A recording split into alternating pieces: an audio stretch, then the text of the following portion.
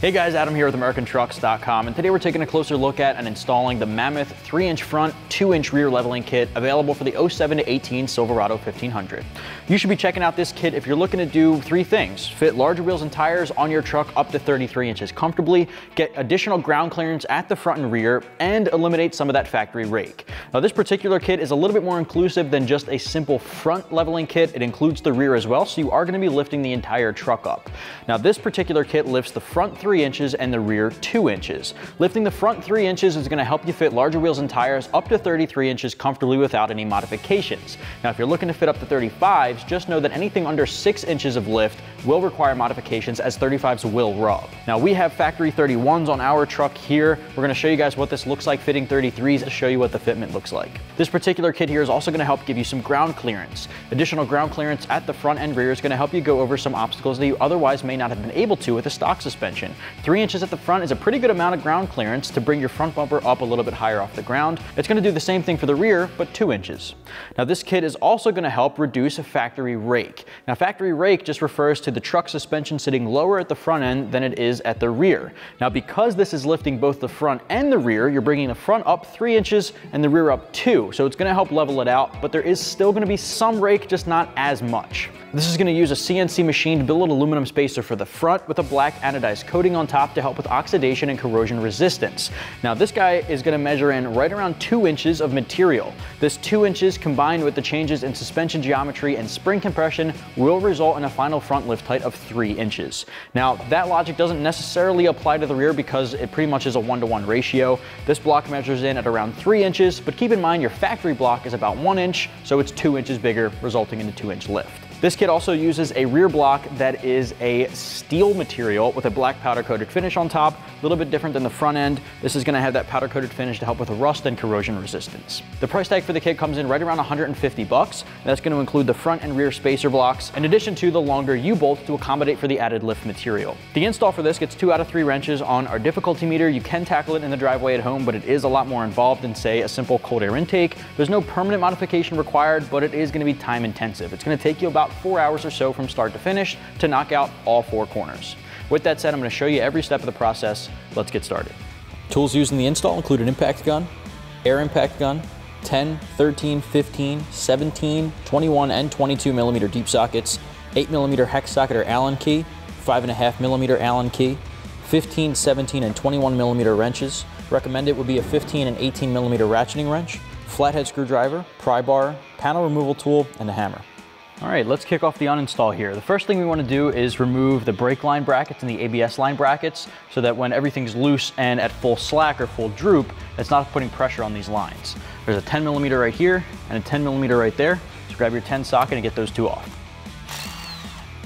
Now what I like to do, just so we don't lose the bolt, is just thread it on a couple of threads right back in the hole while the bracket's loose.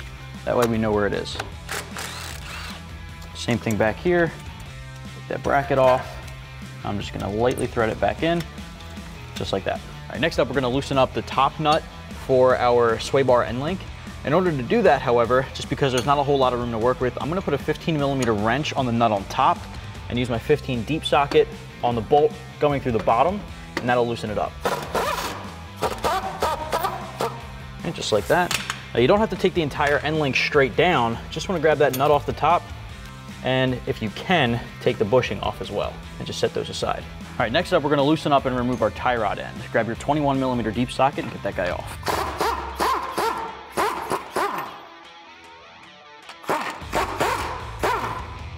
All right, now something to keep in mind here is that if you take this off, then this whole thing's gonna start moving. What I'm actually gonna do now that it's loose is just put the tie rod end back in and just put this in a couple of threads. We're gonna want this to be pretty stable for the rest of the uninstall, at least up until the point of the upper control arm coming off, so let's just keep that there for now. Next, we're gonna be loosening up and removing the nut on the bottom of our upper control arm where the ball joint connects to the hub here. Now, in order to do that, you're gonna grab an 18 millimeter ratcheting wrench. That's at least what I recommend because there's not a lot of room here. And this is where we want the stability of the tie rod end because we don't want this thing moving back and forth. So let's crack this guy loose.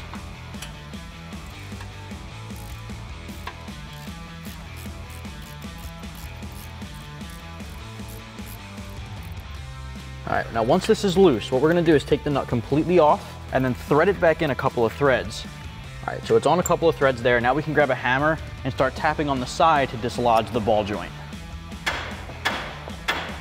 There it is. So now that we have everything loose, let's take our tie rod end completely off. I'm just gonna put this nut back on so we don't lose it. Now we can swivel this guy out. We're gonna push down and remove the nut here. Okay, once this nut is off, I'm gonna set that guy aside. This upper control arm is gonna pop out, so you just wanna be there to support it.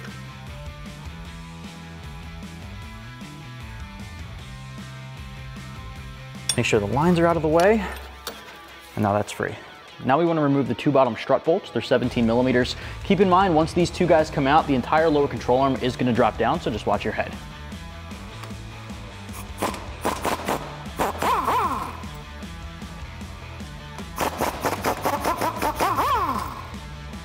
The next step here is to remove the top three nuts. They're 18 millimeters, and then the entire strut will come out. Before we can do that, grab a panel removal tool or something similar. There are these little clips holding onto the front stud, and then the one closest to the front of the vehicle here on our driver's side. Just gonna pop those guys off.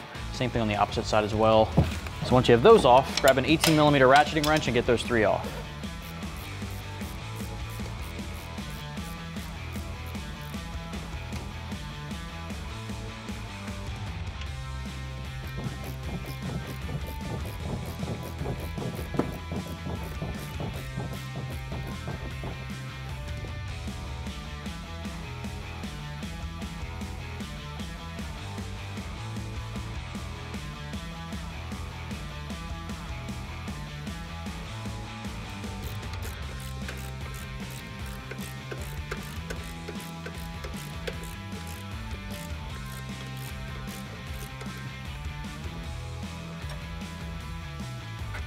Okay, once you have all three off, the strut will drop down and you can take it off.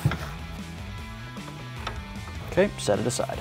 Now when it comes to the uninstall, you can repeat that exact same process on the other side.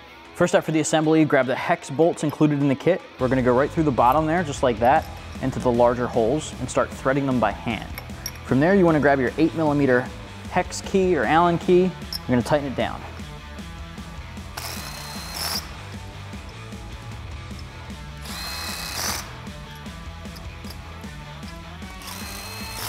Now we can drop it on the top of our strut. Next up, you want to take your strut. I like to put it between my legs just to stabilize it. We're going to drop the spacer right on top. It only goes on one way. Once you do have it on, drop the nuts included in the kit onto the factory studs. Grab your 17 millimeter deep socket and tighten them down.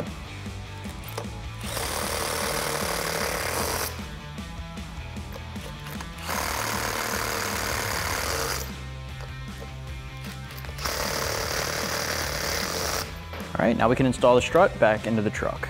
Now you can take your strut, feed it up into the strut tower, and use your factory bolts and tighten it down.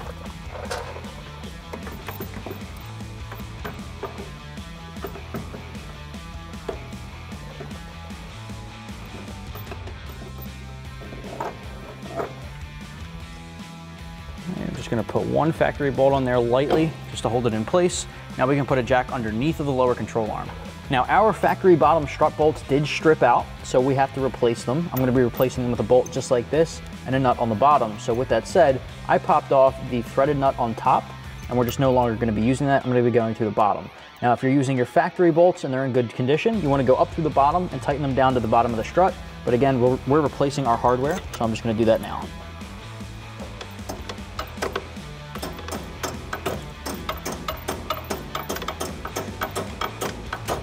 So we lifted the car up in the air just to get a better angle at it, giving this guy a couple of final taps, and then we'll put our nut on the bottom.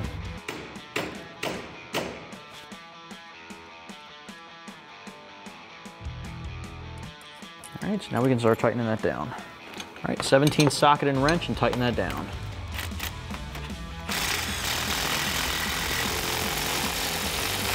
Same thing for the other bolt. All right, so now I can tap the other guy into place and tighten it down.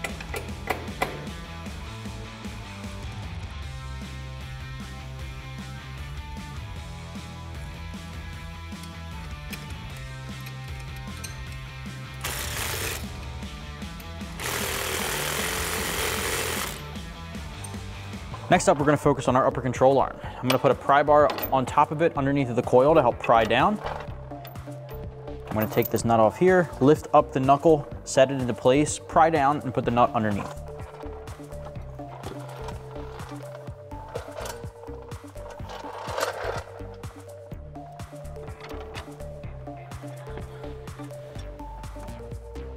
All right, now I do have a jack underneath for our lower control arm to help push that upward.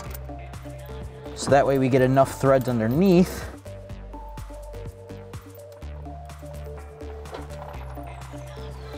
Now we can tighten that down. In order to prevent our upper control arm ball joint from spinning, I'm gonna set our tie rod end into place to hold the knuckle steady, put the nut underneath. All right, next up, I know it might be tough to see, but we're gonna tighten down that upper control arm nut. If you need to hold that steady, you're gonna use this Allen key in the tip of the stud. You're gonna put your 18mm ratcheting wrench on there first, then feel your way up to put the Allen key in place. Now we can tighten it down.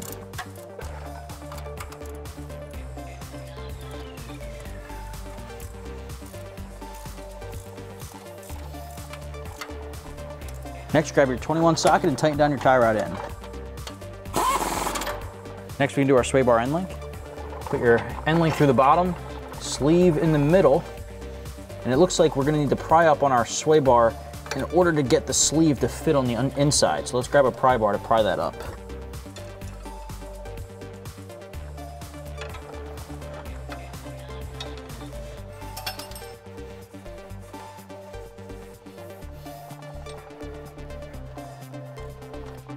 Put your bushing on and then the nut on top, and then we'll tighten it down with our 15 socket and wrench.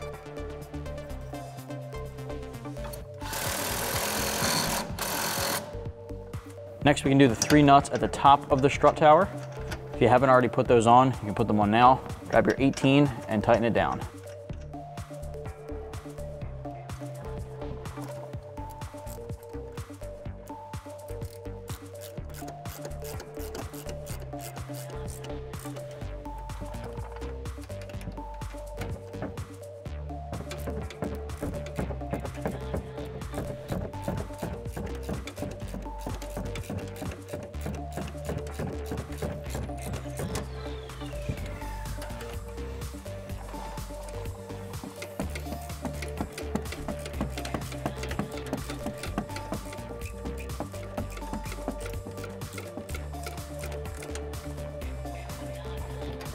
Before we move on, you want to make sure you're torquing down all of your bolts to your factory spec per your trim package and year range. Now we can move on to the rear. Moving on to the rear, the first thing I want to mention here is to properly support your rear axle. Now, because we're using a lift and we're up in the air, I have 2 pole jacks, one on each side, close to the bottom of the shock there. Now, if you're working on the ground, you want to make sure you're using a hydraulic jack, in which case you can put it right underneath the rear diff. If you have a couple of them, you can go on both sides, but the rear diff will be sufficient. At this point, everything you do to one side, you simultaneously want to do to the other. So once you have the weight taken off with it jacked up on both sides, again, we're using the pole jacks, we're going to start by removing the bottom shock bolt. But once you remove that, same thing on the other side, and then we'll get to the U-bolts. For this, I'm going to grab my 21mm deep socket on my impact gun.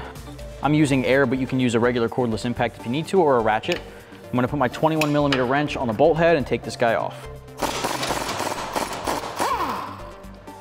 Now, if your bolt is tight, you want to jack up just to take the pressure off of that guy and then start working it off.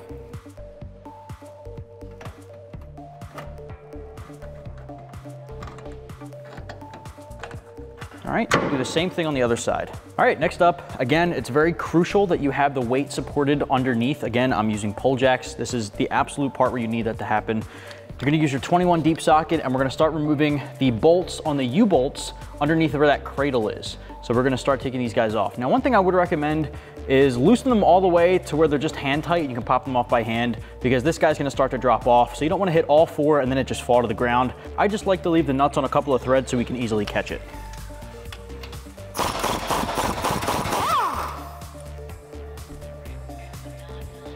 I'll just put this guy back on a couple of threads and then just work my way around.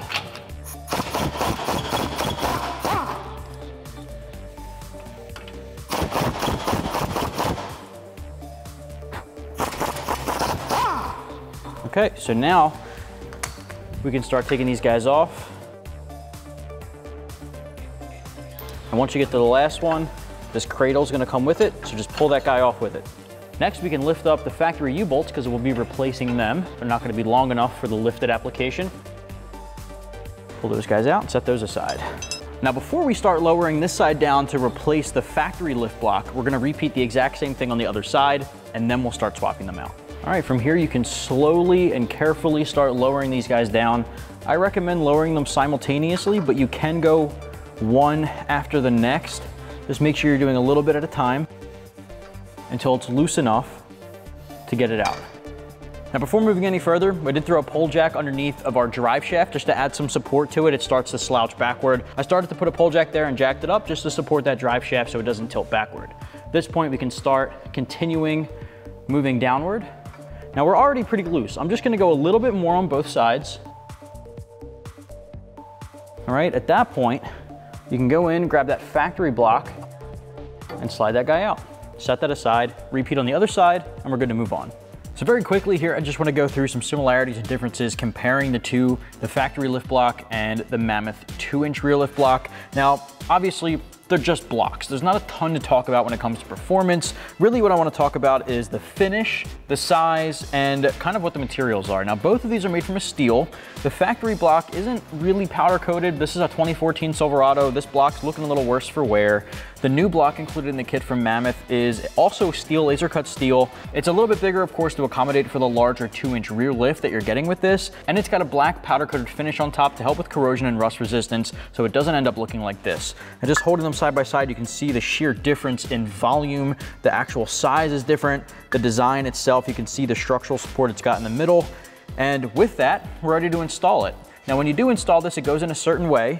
Keep in mind that when you're looking at it from the side, one end is a little bit narrower than the other. That tapered end, the narrow end, is gonna be toward the front, and the knob is gonna be on the bottom. So let's get started. All right, so at this point, we can slide our lift block in, again, with the tapered side facing forward toward the front of the truck. You wanna make sure it seats into the little divot there on the mount. Now, this little knob on the bottom of our leaf spring will seat into the open hole at the top of our lift block. So at that point, we can just keep an eye on that and start lifting up on our pole jack. Now, if you need to, because we have enough slack here, you can kind of move the axle back and forth in order to kind of manipulate where it seats, just to make sure that it's sitting correctly. So right there, it locked in. Now I'm basically just gonna jack this guy up. Now, you don't wanna jack up too far. At that point, repeat this on the exact opposite side, and then we can start bolting everything back together. Next up, we're gonna seat our U-bolts. It's gonna drop right down exactly where the factory U-bolts were. Just like that. Obviously, we're gonna seat both of them.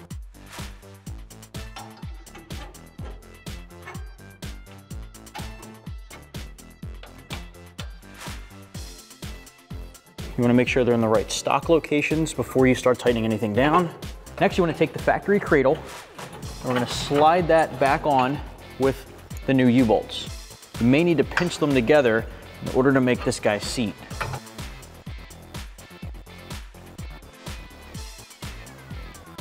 Once you get that on, put a washer and a nut in all 4 corners.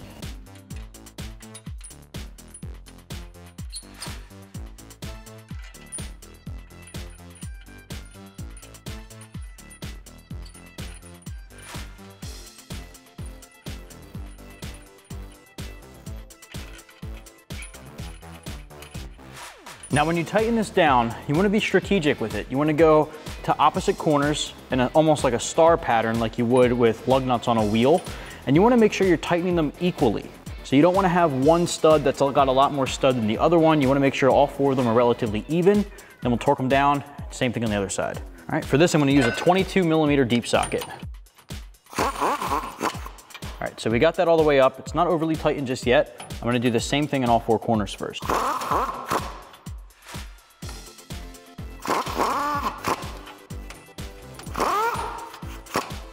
All right, now start tightening them down.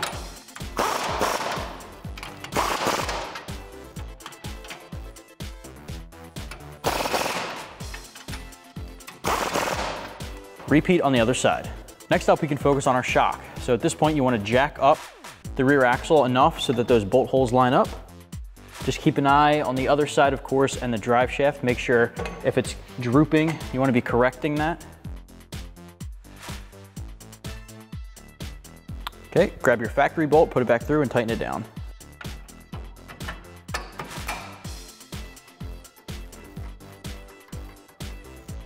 Grab your 21 socket and wrench and tighten down your bottom shock bolt.